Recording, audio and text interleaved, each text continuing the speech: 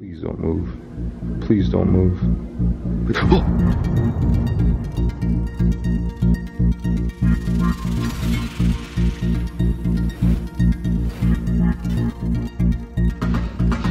So this supposedly has some memorabilia from really popular stars. I mean, even like little booklets, celebration of people's like funerals.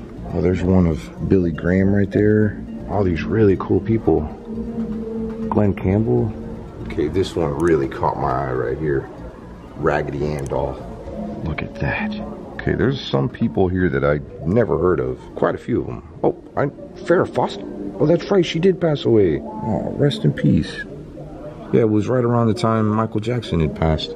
Okay, this one definitely took my breath away. You know that I'm a huge Paul Walker fan. They have a little memorial here for Paul Walker, which is, oh, what was that? The heck was that? Okay, there is a lot of speakers and stuff. Yeah, there's like a TV right there, but that wasn't connected to what I just heard. This one kind of makes me sad too. Robin Williams, one of my favorite actors, comedians ever. These are the actual boots that he wore in the movie RV, that movie right there. That's super cool. So you know I'm a huge Walt Disney fan, 100%. So this glass casket, it's the actual original. When the movie was real popular, Snow White, this company had made this glass casket and it completely disappeared. Somebody robbed it and they ended up finding it years later in a closet at a funeral home. And yeah, that's the original casket that was made in the 1930s after Snow White. And it's in its original condition. But yeah, that's a replica casket that was made. I think Snow White was made in the 1930s. Yeah, 1930s, 1940s. So yeah, it's pretty old. And I mean, it's in great condition. Wow.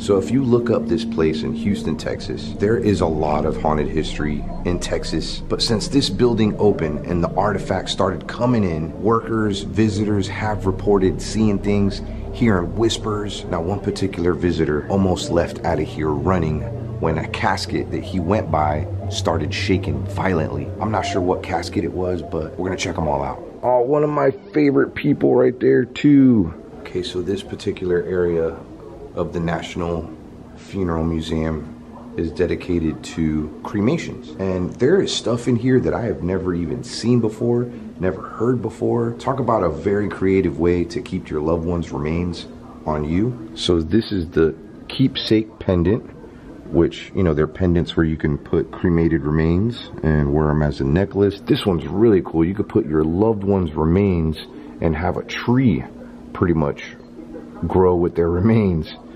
Interesting. And there's the process of it. This is one of my favorite ones right here. Very unique. They take your cremated remains and there's the process and they turn it into this real pretty stone that you could wear. This one though is by far the most interesting one, where they take cremated remains and turn it into a diamond. Yeah, that's right. Like you could wear some earrings of like your dead relatives. And of course this is a process, and you can Google this if you don't believe me. This is some real stuff. And I guess these are actual diamonds with human remains, and that's what it looks like. It's called the memorial diamond. Now if you hear like some voices here and there, it's probably from, you know, the speakers. It's only James and I walking around. I don't know where he's at.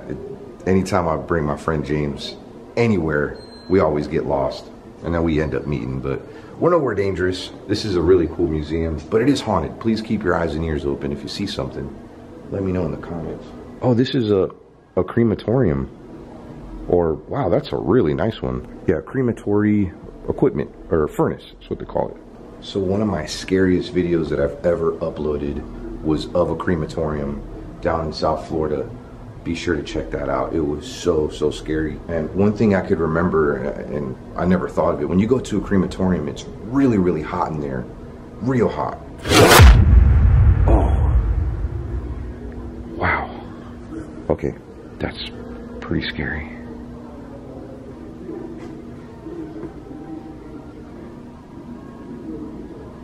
Are you behind me, James? I could have sworn I heard somebody with keys.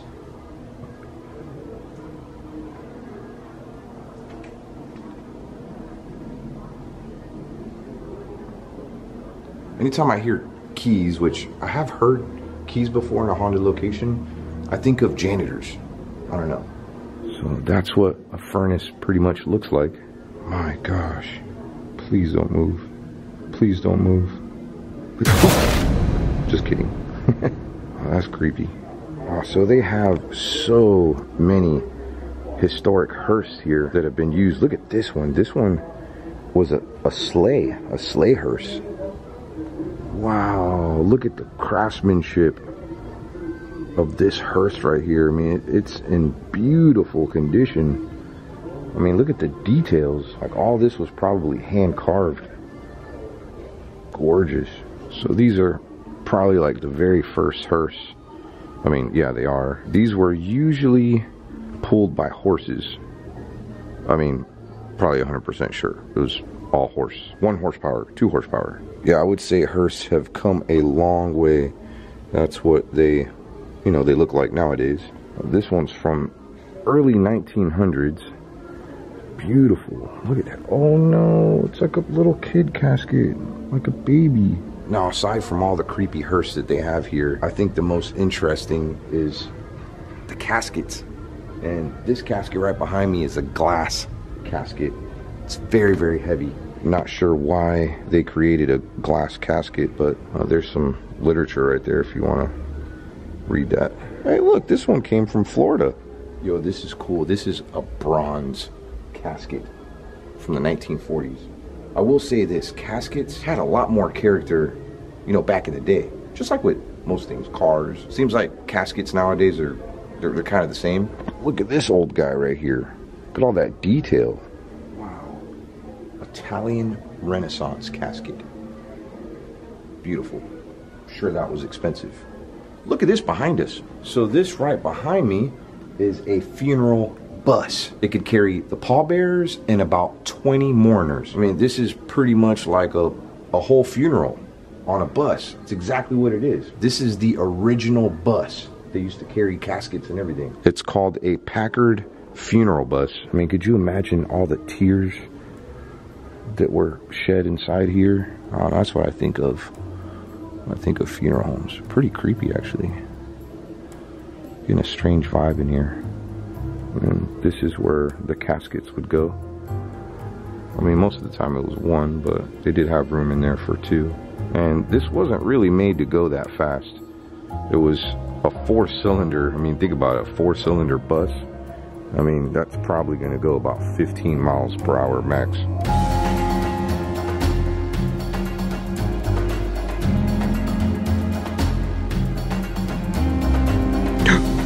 Oh gosh, oh wow. Okay, that's creepy. That's really creepy. Don't you do that again. Black mourning dress? Oh, let me know in the comments. Do you think she is scarier than her? Like, who's scarier? I think they're all scary. Oh. I felt like my shorts just got tugged on. No clickbait. Maybe it's, I have something in my pocket. Maybe it just moved around. Not ruling that out.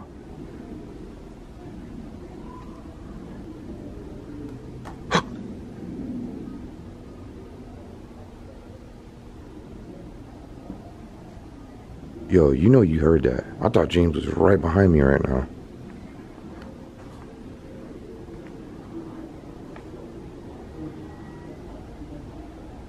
Huh. Oh, what is this? The wake. Back in the day before, I mean, we've always had funeral homes. More than likely were out of someone's house. It was like special houses that were funeral homes, and people would live there. Like, the morticians would live there. I don't care what anybody says, every funeral home, including the actual homes, they're all haunted. Every graveyard, every cemetery, I believe they're all haunted.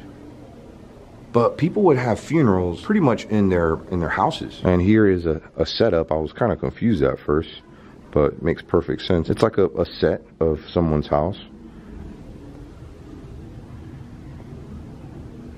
Pretty cool.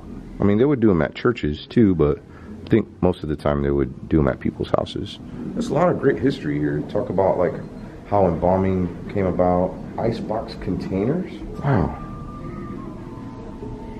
Throughout recorded history, people in every corner of the world have treated human remains in special ways. A cold air casket? Depending on the culture, bodies could be set adrift in burning vessels. Dude, something just made a noise from in there. Closer to the spirit world. Or buried immediately, so they could quickly return to dust. Until the late 19th century, most deceased persons were... Yeah, you can look it up online. Somebody did report one of these caskets violently shaking. I'm trying to spend time on each and every casket to see if I could feel, and for some reason I feel that one's at the top of my list. Neato. Now this exhibit over here is all about like the Egyptian culture, which I think that's where embalming originally came from, and goes a mummy. How they would preserve their dead. Very interesting. One of my favorite cultures. Should definitely go to Egypt one day. Okay, I was right about the Egyptians being the first recorded culture to do embalming. They have some real mummies that you can go visit in Egypt. And here's some pictures of one that you can visit in Cairo. It's called Ramses the Great, or Ramses? Ramses. He supposedly is older than Jesus, about 1,000 years older. That's insane. Like, we're looking at like a 3,000-year-old corpse. Wow. The whole mummification process took about 70 days. And it's usually done if if you had money, mainly for pharaohs, people like that. Oh, cool. A whole section for popes. Let's have a look. Whoa. Oh, wow.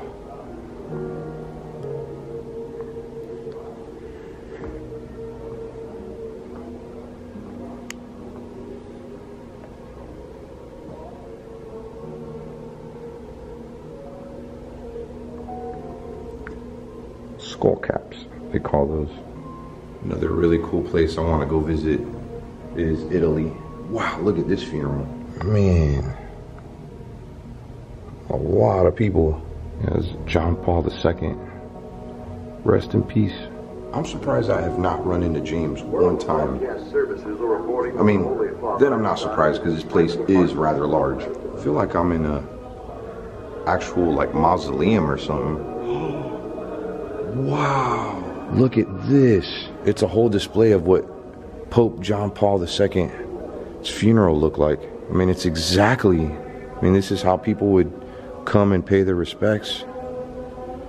And that's what the church looks like inside. Wow, look.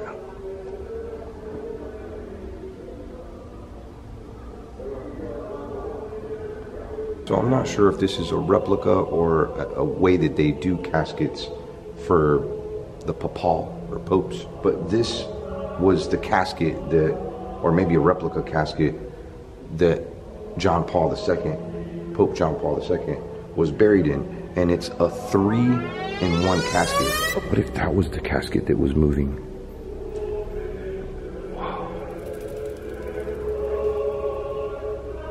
They did a great job with the soldiers too. Those are called the Swiss Guard. You could see them in these pictures on the side too. So yeah, the first casket is where his remains would be. The second one is made of bronze. It would usually have information about his life, and then the third one would, be what's, I guess, sealed with that right there and has a plaque on it. Man, they really went all out. 1978. Oh wait, he was Pope from 1978? I was about to say, he wasn't born in 1978. He'd only be like a few years older than me. But yeah, this is what his resting place looks like. I mean, to the T. Look at that. I mean, they even have like the archways down. I mean, not exactly, but it's pretty dang close. And the casket that we saw too, that's what it looks like. beautiful. Wow, this place just keeps going. Yo, if you're ever in Houston, Texas, you have to come here to the National Funeral Museum. I think it was like $10 to get in here.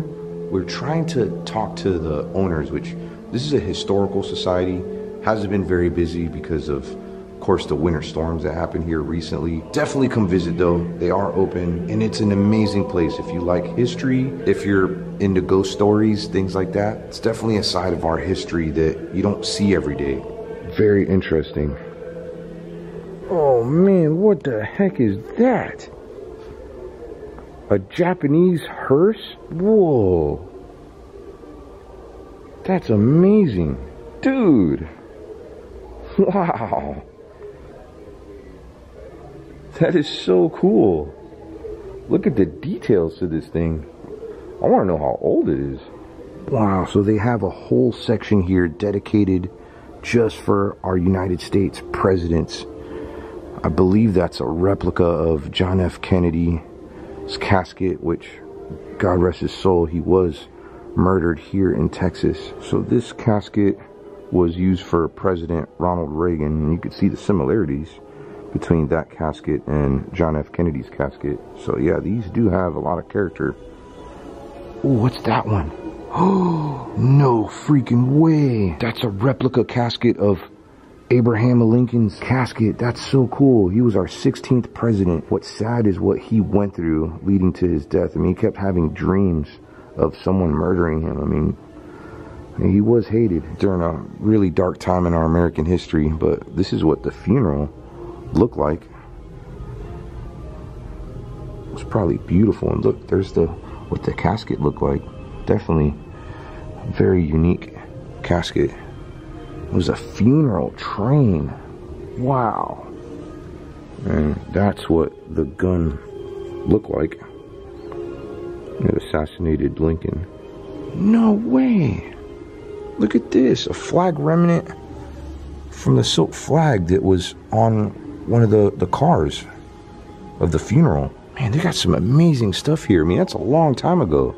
Yeah, that hearse is only from the 1970s. It kind of looks like it would be from, yeah, if I had to guess, 1980s. And, okay, Dia de los Muertos. So they have like it's like an international display too. Boy, this place is creepy though. It's how they usually bury their dead in Mexico.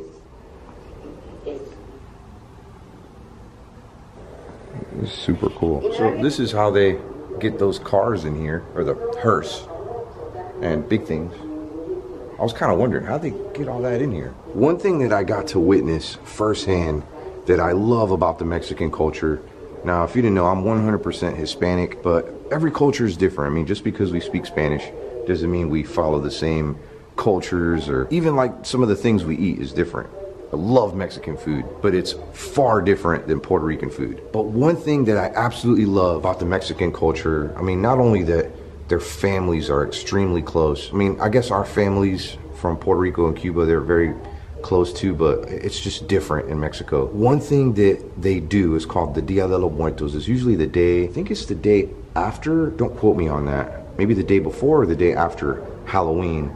But families will get together, and I've seen this in California. They get their whole family together and they celebrate these people's life. Like they do that every year.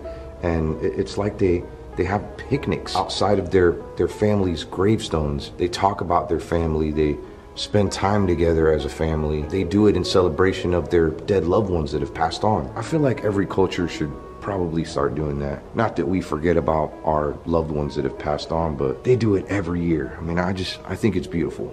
Ooh, Undertaker. So yeah, a lot more hearse in here.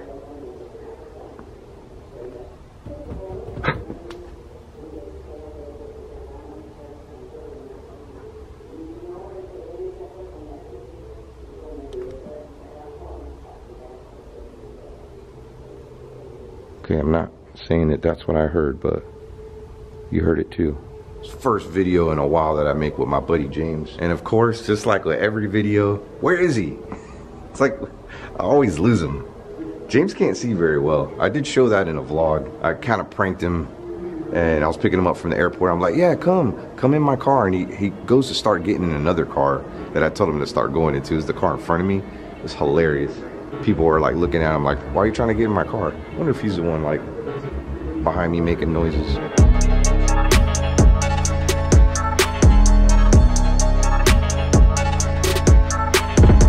Whoa.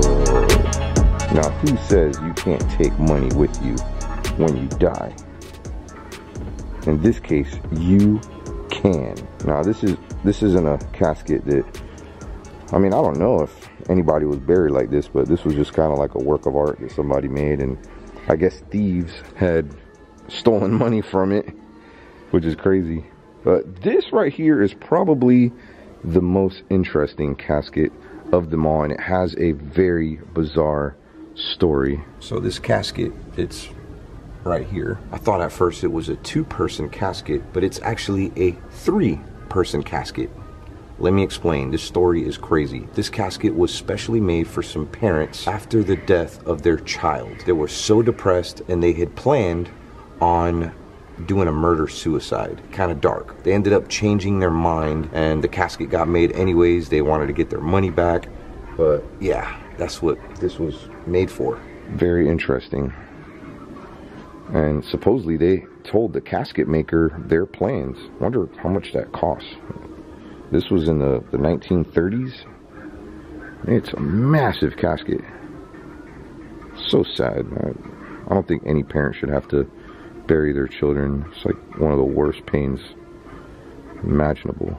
So I seen this a little bit earlier and I thought they were just statues at first, and I am now realizing that these are caskets. They're called fantasy caskets. We have a leopard there, a cow, a car, an airplane. This is so cool. Look at that. A chicken, lobster, crab. I mean, even a freaking Yamaha motor. Wow. Yeah, you have to be an artist to make. Who made these? Okay, here we got some information. Kane Kwaye. I don't know if I said that right. If you want to read that, you can pause this video and do that. Cool. So James has been outside this entire time while we have been alone in here. That's right, he had a very important phone call. He's gonna be coming back here in a second. I'm gonna go grab something to eat. But anyways, I'm gonna leave a link to his video in case you do want to watch it. If you enjoyed this video, be sure to visit the National Funeral Museum yourself. Let them know that Omar and James sent you, and maybe spam them on social media to allow us to come here at nighttime with all of the lights shut off. No speakers on, nothing. I think that'd be a great video. In case you missed it, I just started a brand new series called True Scary Stories, where a lot of my fams, in fact, all the stories that I have so far are from you, real, true accounts, and I bring them to life by narrating the story and adding some visuals. These videos are blowing up. Be sure to check them out. I'm gonna leave a little pop-up link so you can see what I'm talking about. I love being able to offer some different, unique, creepy content, but this place was probably by far one of my favorite museums I've ever visited. I wanna know if you've seen or heard anything. I didn't see any move, but I did hear some noises. Perhaps there's something hidden in this video that maybe you missed. That's why I encourage you to watch more than once, because there's probably something extremely terrifying hiding that I may have missed. Gotta go for now before we leave. Give me a kiss.